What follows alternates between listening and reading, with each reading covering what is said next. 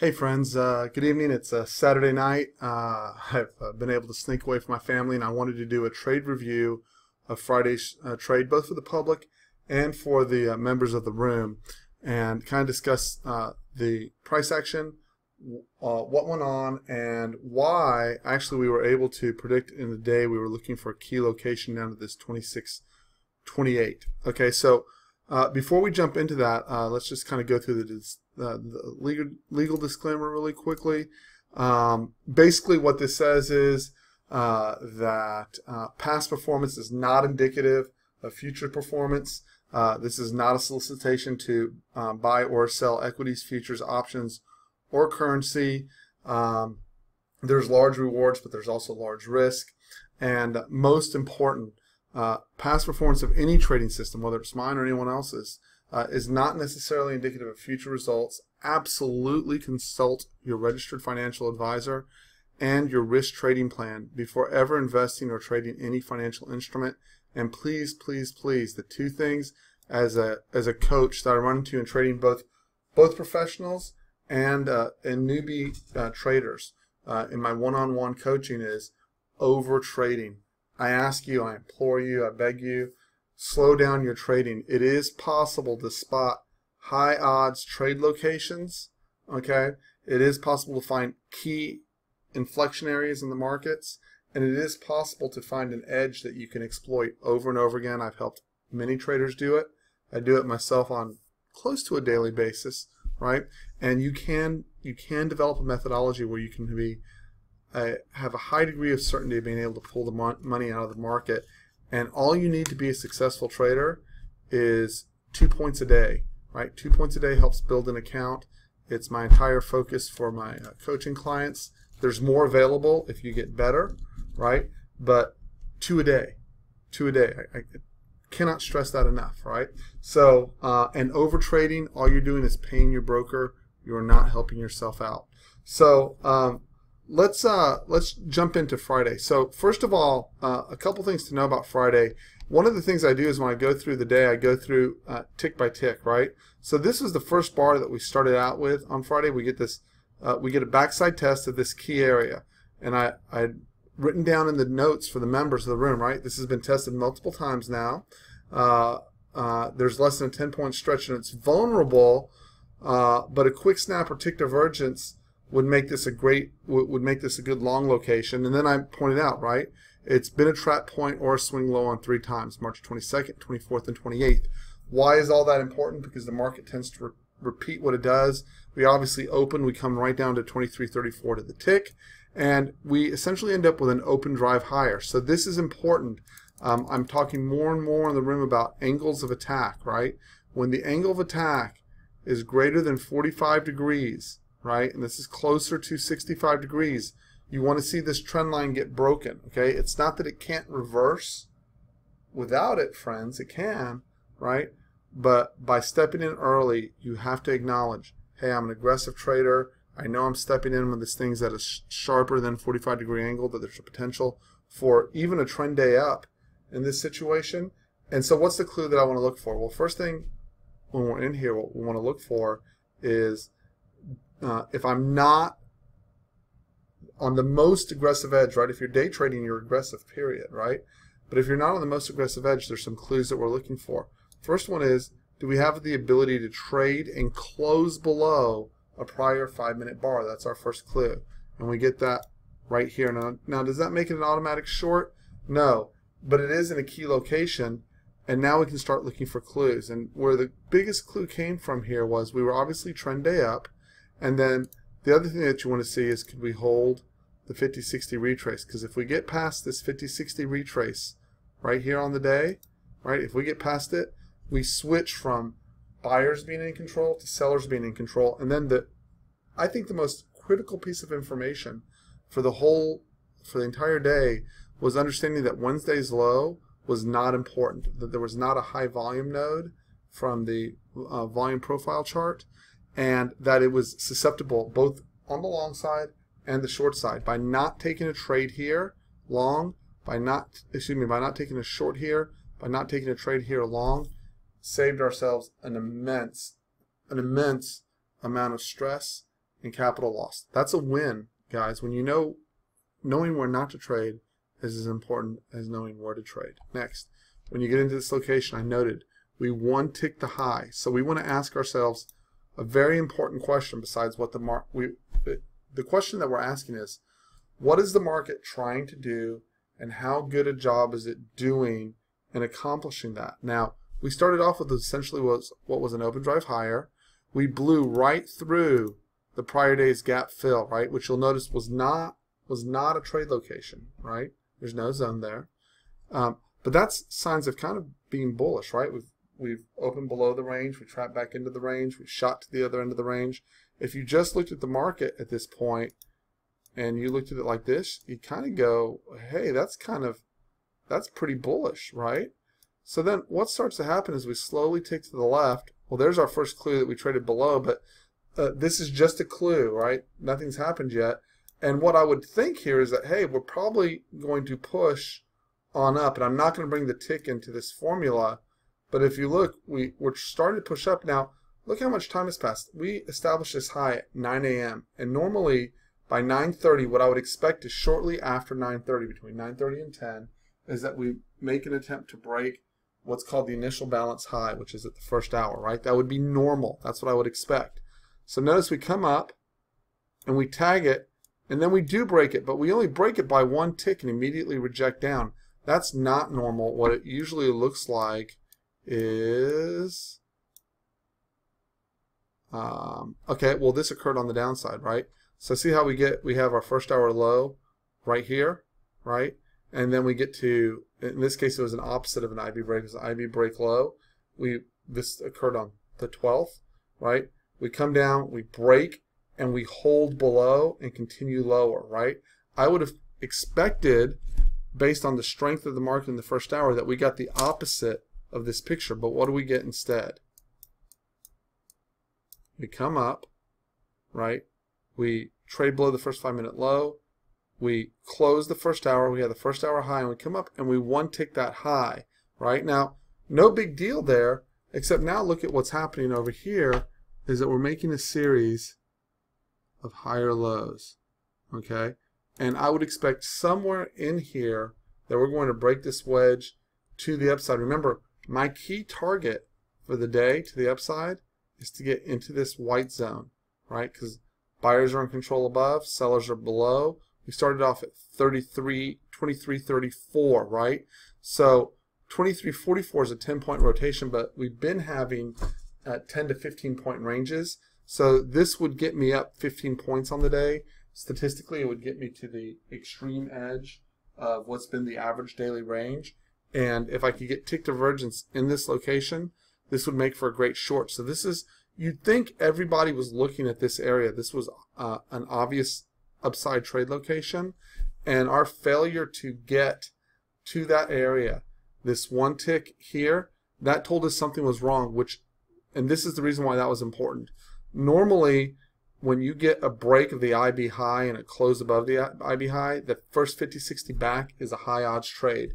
The failure to close above the IB high told us not to take the trade back to the mid. I can't tell you how important that is. Even if you did not short here or you didn't take the short, right? Knowing not to short here, right? That one tick should have clued you off to that there was a problem and that we had a potential short on our hands, right? But not shorting here, not going long at the mid, and not taking the long at Wednesday's low, Thursday's low, prior day's low, right? Because it was an inside day, not taking that low. Look, if your stop is, let's say, just even 2 points, right? This is 2, 4, 6 points worth of stop that you avoided adding in, right? Most retail traders are trading between 4 and 12 ticks a stop, right? And so even if you can't figure out where to get the trade, remember, we're trading into a holiday weekend. People are thinking balance, and we just balance out here, right? So if you're trading aggressively here, there's two goals that we have as a coach to get my clients to. First of all, stop losing money, right? How do you stop losing money? By taking trades in locations that aren't supportive, that don't give you the edge in essence, don't make you the casino, right? So all of this helps. When we're going through here, right, you see a large increase. This is the first two large 5-minute bars back to back. They're outsized everything that's in here. We see that there's an expansion in range, which means that in order to get that, we had to have an expansion in volume, right? There had to be, in order to get that push, you either had the buyers step away from the market, they pulled their bids, or you had a large input in sellers. What we've done is we've trapped all these people who were confident we were getting to 47, 49. They've all been trapped. As a trader, you had to know to step away from here and not take this 50-60. And what was the clue? The inability to close above. Just like, again, I'm going to go back to the mirror image of this on the prior day. When we broke that low, right? When we broke this low to the downside, this told us that we probably, if you look at this trade here, right? When we broke this low, and you go, oh, we broke IB low. So you draw your 50-60 back, right? So we did the typical thing. We came in the 50 retrace, shook out early shorts right behind the 62, and then we rolled to the downside.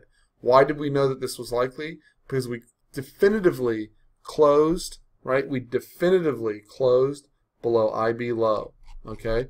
Coming over here, we did not definitively close above IB high. We one-ticked it, and it made the 50-60 vulnerable.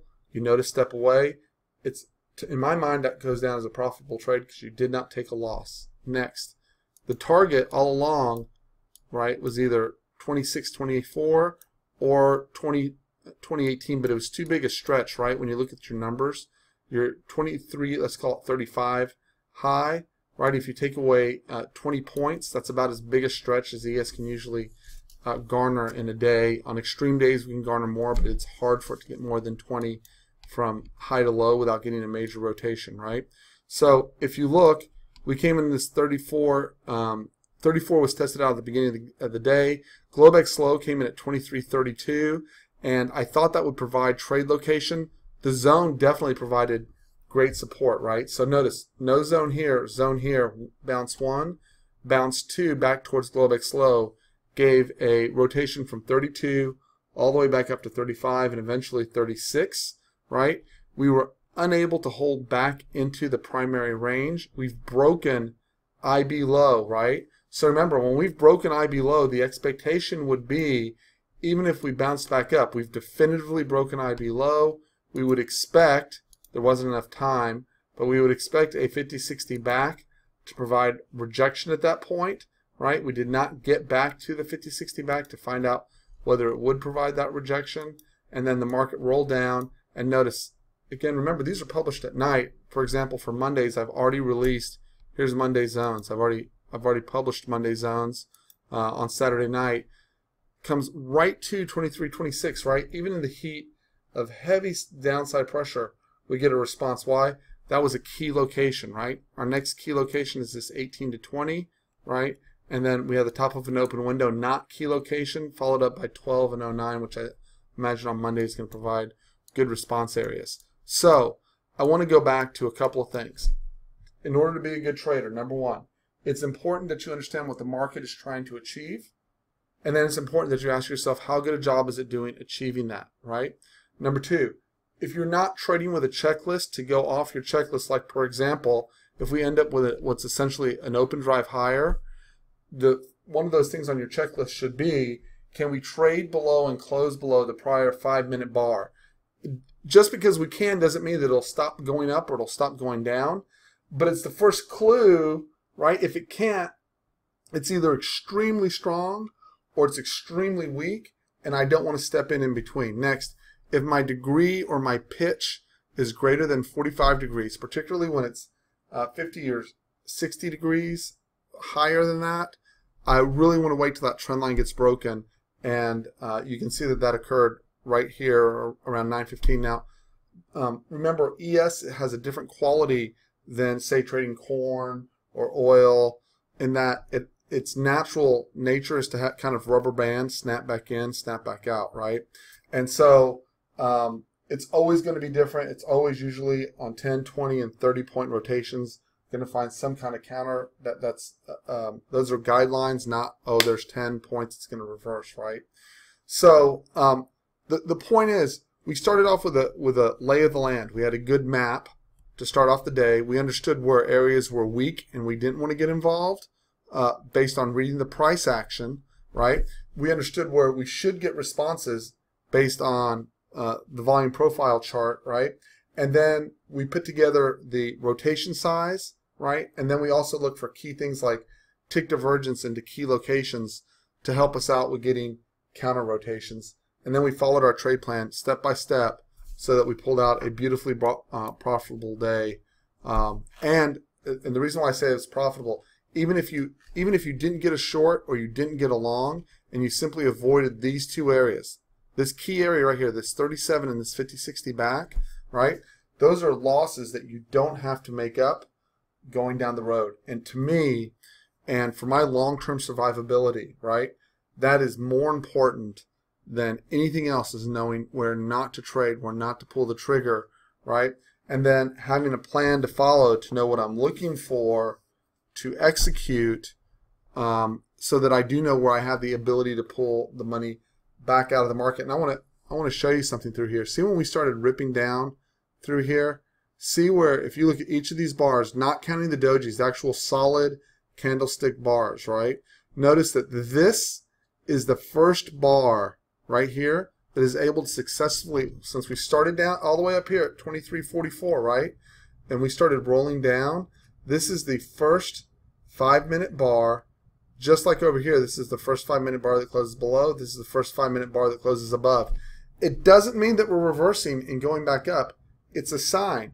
Price action is trading, and notice all of a sudden we switch over the next hour to a balanced two-sided market, and then we roll down again, back down to our key area. Why we broke the IB low. And you have to know, if you want to be successful in trading the ES, you have to know the sequence, what the weighting of that sequence is. In other words, what's more valuable, is the 50 back or the fact that we couldn't break IB high?